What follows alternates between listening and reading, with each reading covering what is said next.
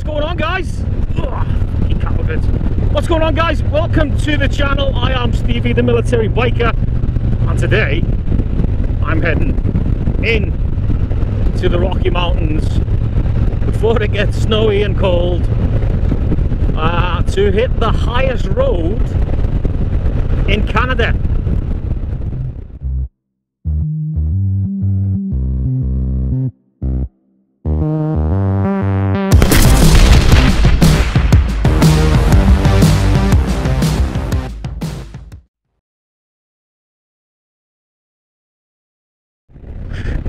So like I said, guys, welcome to the channel. Today I am going to be hitting a road in Southern Alberta that crosses the Rocky Mountains called the Highwood Pass, which is actually the highest road in Canada, believe it or not. And this thing is filled, packed with amazing views. Really is. You know, it's going straight through the Rockies, so obviously it's going to have some spectacular views. I don't know the elevation until I get to the top, but it is extremely high. Cattle grit, bloody things. But yeah, as you can see right in front of me, it is awesomely beautiful, stunning, absolutely stunning. You've seen some Rocky Mountain sheep a minute ago, which was really awesome as well. It's cool to see them. But this is what's known as Kananaskis country.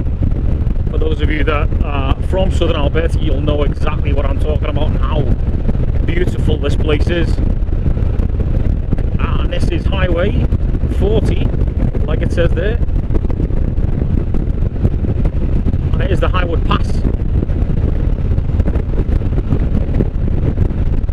Gorgeous day for a ride. There's bikes out absolutely everywhere. I think the temperature's dropped to around about 23 degrees or 20 degrees Celsius, and normally I believe beginning of September, sort of mid towards end of September, they'll do, guys. Damn it, guys. This road actually shuts down. You can't get through because of how bad the winter gets here in Southern Alberta. This road actually closes completely for about 6 months of the year, actually, because it's totally impassable. It really is, you know, totally impassable when the snow's out. Which is, you know, granted, here in Southern Alberta in the Rocky Mountains it is closed for quite some time. So when it does open, bikers like me hit this road because it's got some spectacular views, as you will see as we turn this corner.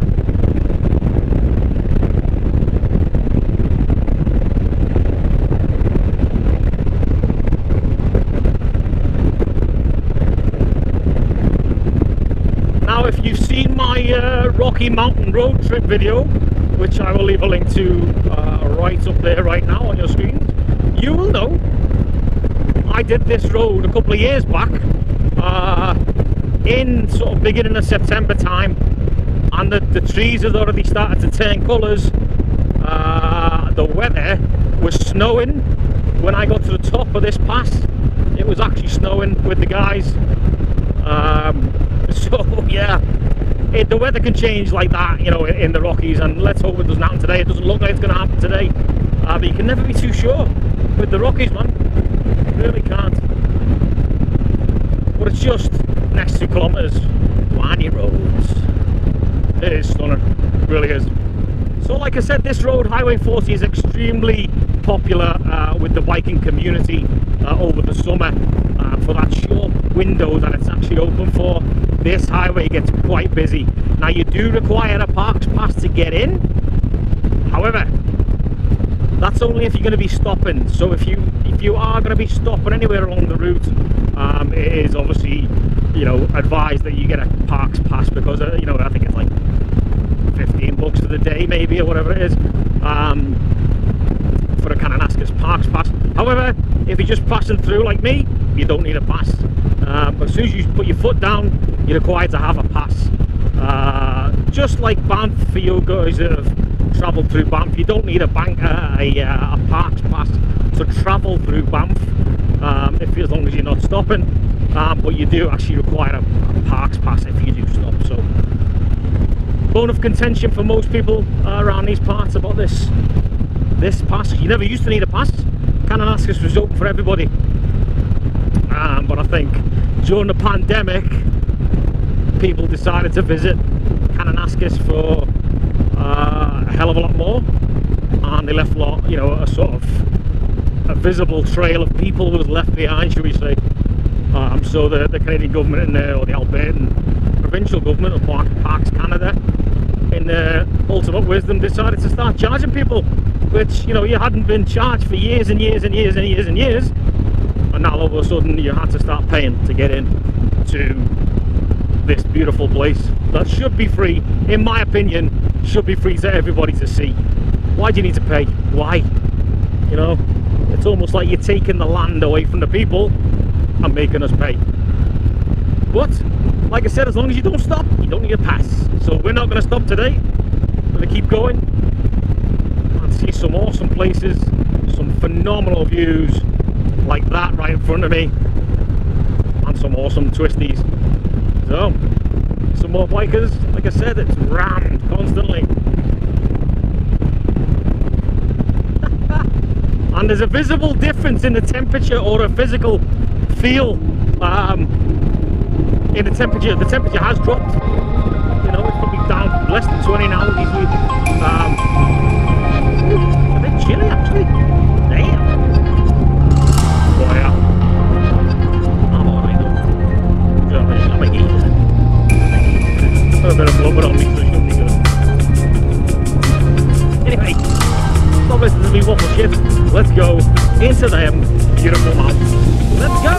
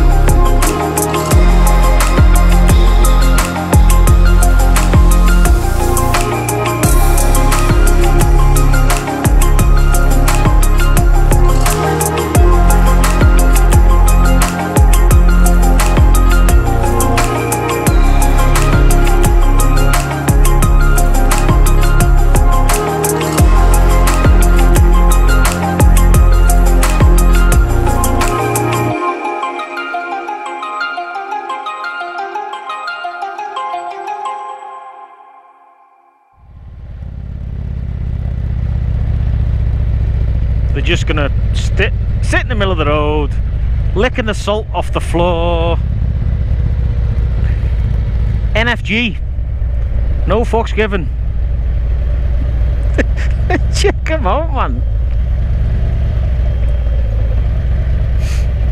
Now go. Come on. There you go. Let's go. Come on. Chop chop.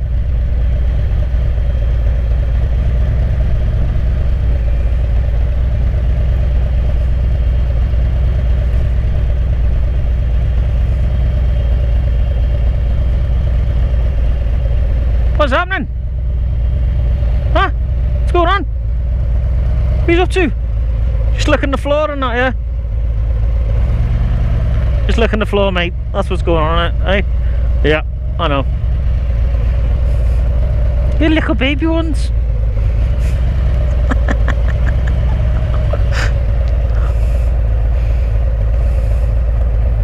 What's going on?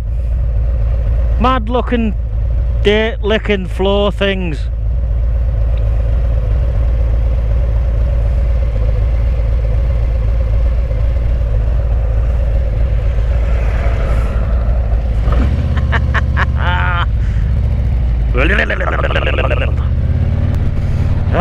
Oh, I stopped to look at the sheep, man.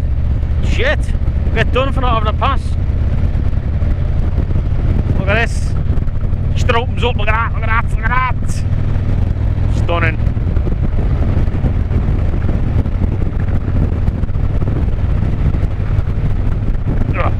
I will say, guys, if you are, there we go, shut up so you can hear me. If you are riding this road, be careful. There is a lot of potholes.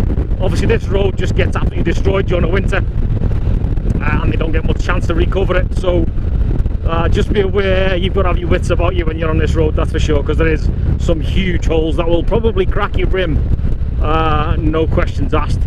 So just be careful when you're on the road. And obviously there's a bit of gravel every now and again as well, as you can see on the side there, look, which gets dragged into the middle of the road as well. So just be extremely careful on this road. And obviously you've got your wildlife issue as well.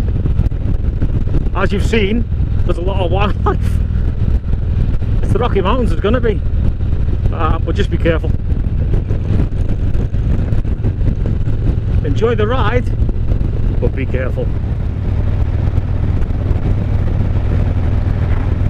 Look at that. I mean, just for the scenery alone, this road is just stunning. It really is. It's not the greatest of roads to ride on, as in, you know, level and what have you, like I said, potholes and stuff, but you cannot beat the views at all.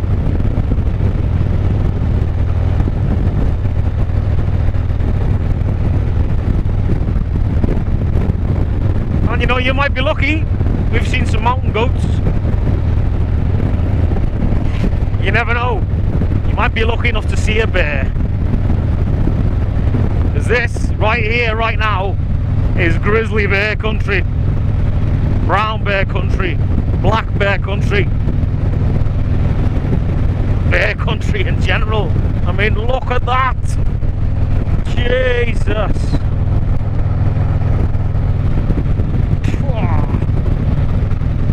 Absolutely amazing. Never ever gets old. No matter how many times I ride this road, this never gets old. Never.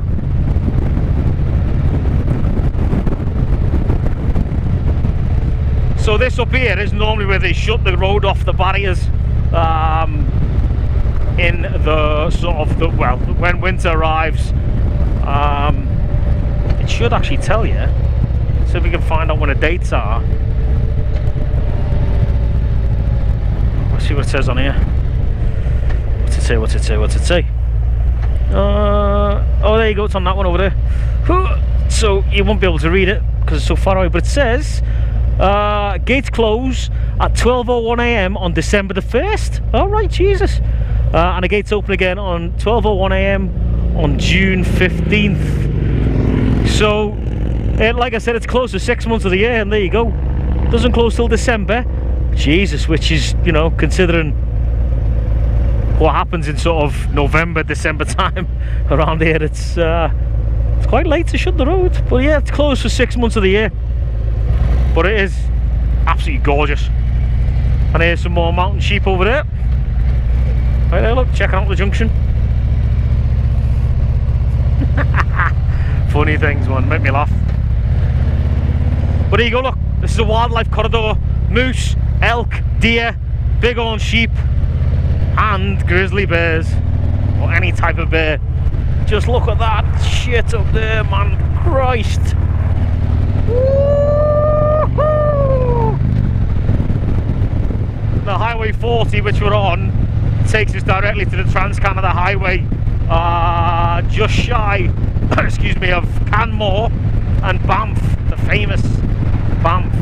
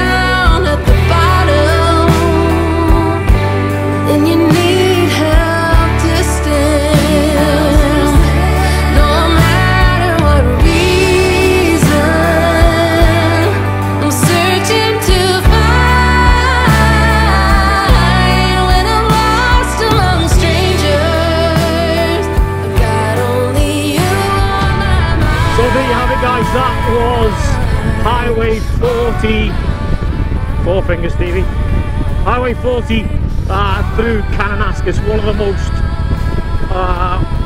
stunning roads that you'll ride on a motorcycle, that's for sure.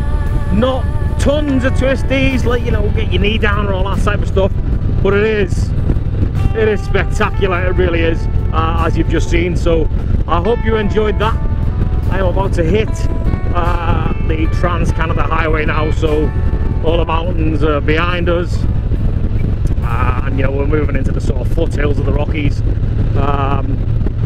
But yeah, man, that was a nice ride, a gorgeous day for it. I did feel the temperature drop at the top of the pass there, and it was chilly. But you know, I'm lucky today because it wasn't snowing or raining or anything like that, so which is always a bonus when you pass through the Highwood Pass, that's for sure.